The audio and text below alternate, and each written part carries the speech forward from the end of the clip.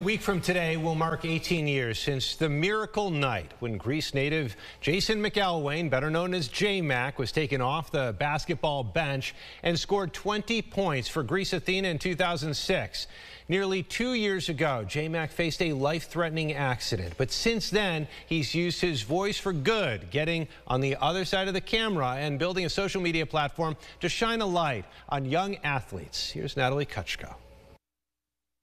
When I had the accident, when I was hit by a car, and with all those injuries, I started the platform from my hospital bed. Putting mind over matter. After a collision with a car nearly took his life in 2022, Jason McElwain, or J-Mac, decided to put coaching aside and instead give a spotlight to those on the court. Welcome to the J-Mac Show. I am the Easters JV basketball team. Introduce yourselves from my right to left. It was then the J-Mac Show was born. I like to interview the best people, not the best athletes, the best people on my platform. It's not necessarily the top performer I always get. I always try to get guys that impact in other ways. J-Mac now finds himself on the other side of the camera, interviewing players and coaches from local colleges and high schools all over the region.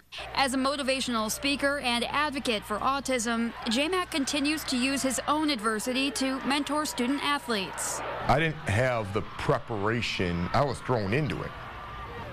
And I had people that, like, great people around me, don't get me wrong, to push them to their limits where they didn't know they can get to. And plus, with this platform, I'm promoting the athletes and promoting them to college coaches that may be recruiting them. And as he reflects on the last year and a half, J-Mac says the platform is really just the beginning, giving a positive influence to local sports and hopefully someday beyond. Maybe God gave me different plans to go down a different road. It's to give back to the game and sports that I always loved. Now, J-Mac also has a new bobblehead coming out in a couple of weeks through the National Bobblehead Hall of Fame and Museum. A portion of the proceeds will be going to Autism Up.